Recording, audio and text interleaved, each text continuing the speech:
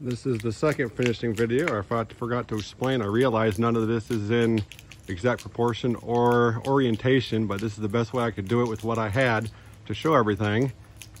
As you can see, it's still pumping. And there's water coming out over there.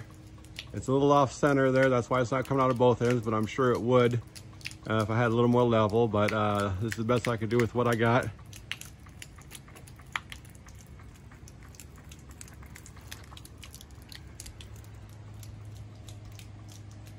And it is super critical on that angle right there. If you touch it just a little bit or mess with it, and then that valve there, if you open it too far, it kills it.